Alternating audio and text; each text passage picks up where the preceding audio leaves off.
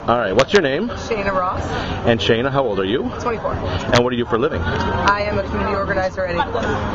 And I understand this is your first time voting. How did you get involved? I just saw how important it was through talking to people in other neighborhoods. The fact is that if you don't vote, then the elected officials don't really worry about your issues or your needs. So if we get, I learned that if I actually vote, I actually have a chance of getting what I need for the president that I elect. But this didn't happen 4 years ago or 8 years ago when you were eligible. Why is it this election? Why is it this election? I don't know. I guess working for Acorn and talking to people about it through Acorn and everything else, you just kind of put it in my face. I never really paid attention before now, but now that I'm actually kind of in the